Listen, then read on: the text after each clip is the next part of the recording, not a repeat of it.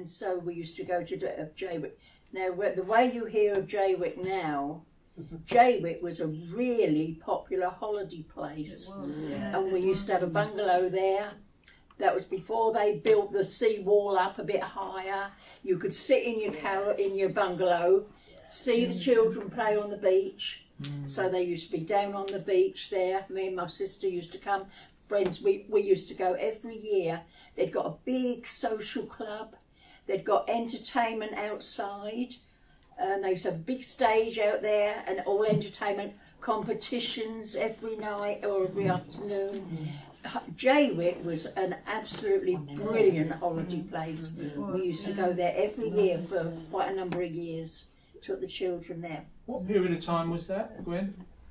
Well, my son now is in his 60s. So way back when he was tiny, he was a tiny baby, so take 60 years back. Yeah, it was in those days. But it really was, Jaywick was an absolutely beautiful place. It really was. All the caravans and the huts all along the front. But when you got up to the other end and you got to the natural sea, wasn't so good. That was up near grasslands. No, Jaywick was absolutely brilliant. It was a real popular holiday resort.